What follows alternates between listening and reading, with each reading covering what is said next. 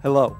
In today's video, I'm going to talk to you about how to be successful as an entrepreneur.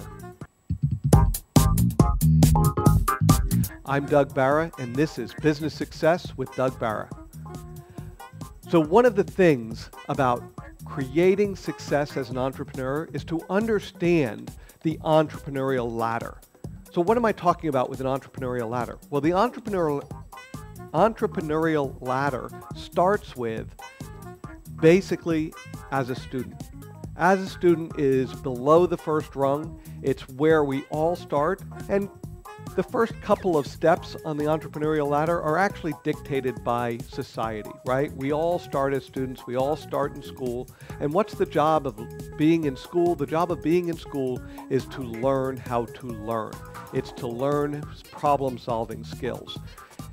Once we've gone through that stage, then we go to the first rung of the ladder, which is employee, right? We all get that first job, right? It might be a job where we go out and do odd jobs for others. I remember for myself, my first job really was doing odd jobs for other people. And I actually enjoyed doing that. I learned lots. I learned things that I'll never use, but I learned them, and I learned how to do lots of different things that have served me over the time.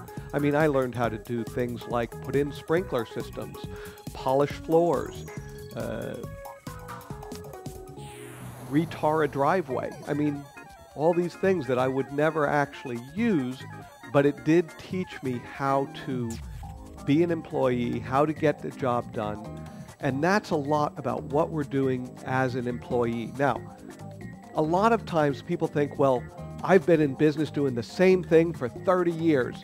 Therefore, I should be really good to go out in business for myself. Well, unfortunately, that's not actually the case in the world of being an entrepreneur. In the world of being an entrepreneur, that would be like having 1 year of experience 30 times, right? In the world of entrepreneur, when we're an employee, we want to actually have as many kinds of positions as you possibly can.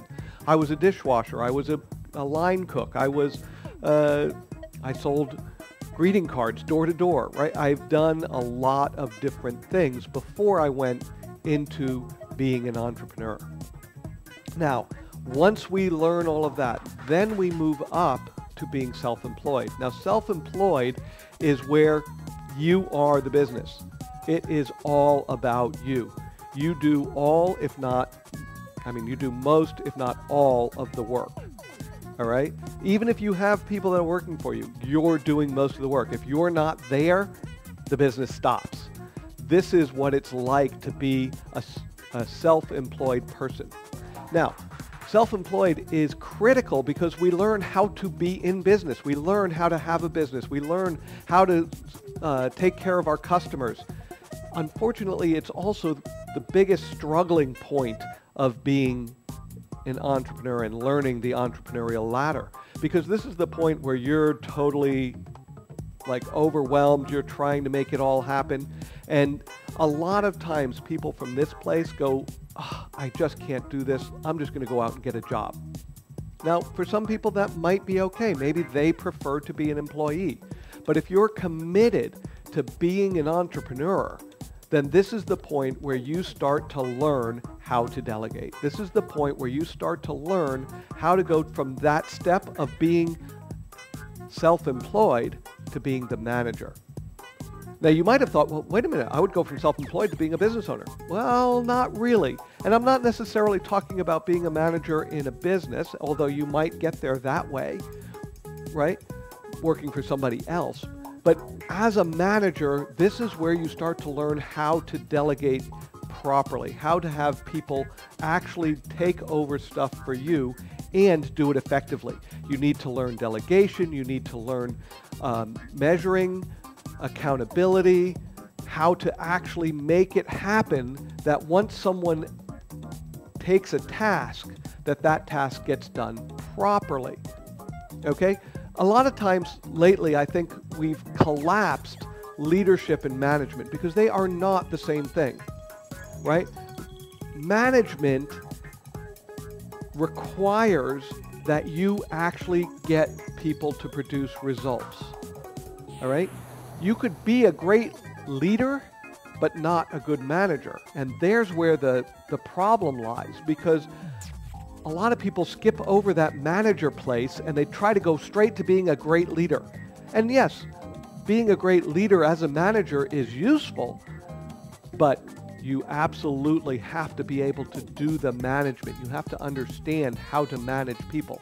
Once you understand how to manage people, then you can move into the business owner rung of the ladder. This is where you're actually starting to work on the business, not just in the business. You're not just managing people, you're leading them, you're seeing the vision, you're looking for where you're going. You may even hire managers at this point to start to take care of managing your people. And this is where you truly have to have your vision, your mission. You truly have to understand where you're going and inspiring your people on getting there. Once we have that managed, then we can think about moving up the entrepreneurial ladder. A lot of people think, well, if I'm a business owner, I'm an entrepreneur. Well, no. An entrepreneur has other kinds of ways that they're bringing in income. They might have additional businesses. So you have to go from business owner to investor.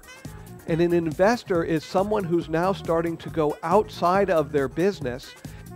As an investor, you're now looking out there as to where you can have your money work for you, and you can start to invest in other businesses, in real estate, in stocks, whatever it is that works for you to invest in.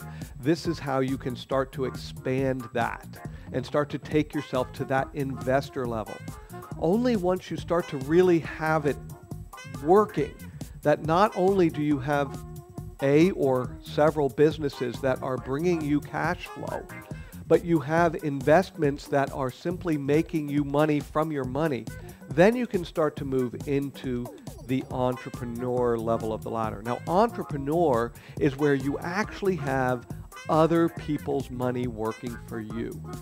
Now, I know this is the place where you start to go, oh man, that's awesome. I would love to have other people's money working for me. But keep in mind, unless you understand how to manage your own money, no one else is going to let you manage their money. And I don't mean manage their money from the place of, oh, I'm a stockbroker. I mean manage their money in the sense that they're going to invest in you, in what you're going to create, because they know that you can create it. You've done it. They've seen it. You have a track record for making that happen. That's when you truly get to the place where you're making money with other people's money. And that is being an entrepreneur. Thank you so much for listening. This is Doug Barra with Action Coach Business Coaching, and I look forward to seeing you in my next video.